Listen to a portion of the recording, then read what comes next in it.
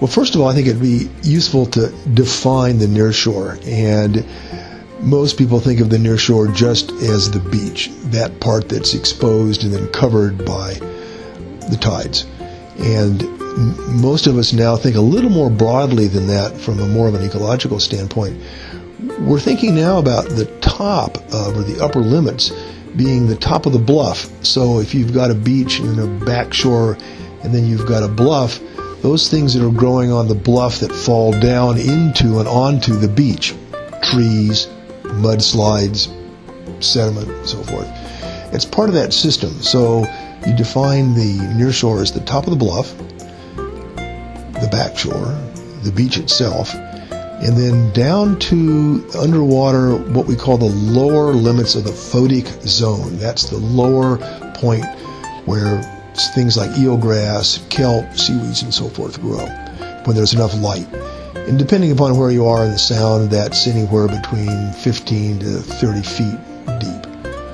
So it's a band around the edge of Puget Sound, Willow Pond, and so forth. That is from the depth of the photic zone up to the top of the bluff. It's huge.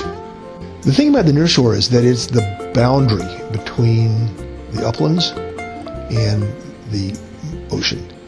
And so everything that happens in either one of those goes through the nearshore.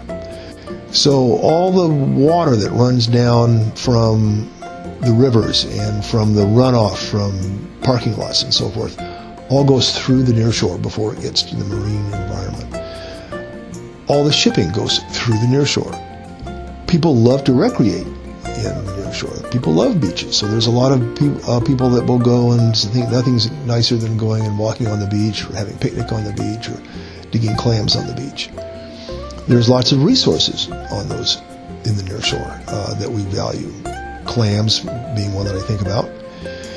And then there's all the sort of the ecological functions in the nearshore, things that don't happen anywhere else. There's a whole lot of fish that depend upon that, either beach itself or the seaweed band around for spawning or for rearing when they're young or for hiding out or migrating, salmon in particular.